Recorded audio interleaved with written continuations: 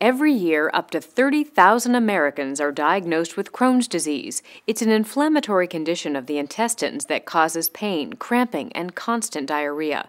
There is no cure for Crohn's disease, but treatment keeps getting better and better. More on a new generation of medications from Mayo Clinic.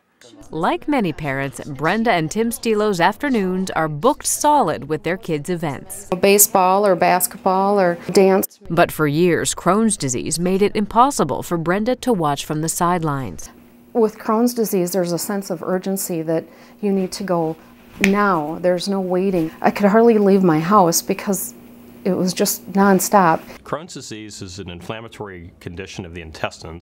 Dr. William Sanborn says Crohn's disease is a result of your immune system attacking itself. Treatment includes anti-inflammatory medications, which did not help Brenda, steroids, which did help but also caused terrible side effects, I blew up like a water balloon, and immune suppression drugs. And now there's another option. Brenda enrolled in a Mayo Clinic study testing a new drug therapy. We can think of this as a sort of smart bomb drug. Every 2 weeks, I take this shot. The medications, Remicade, Humira, and certolizumab pegol, target the areas of inflammation deep in the lining of the intestines of people with Crohn's disease.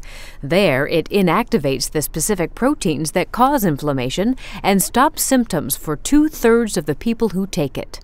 I haven't had pain. I haven't had a sense of urgency to run to the bathroom. I haven't missed any of my kids' events because I was afraid to be stranded without a bathroom. Symptom-free for 3 years. These medications may stop symptoms for many people, but they cannot cure Crohn's disease.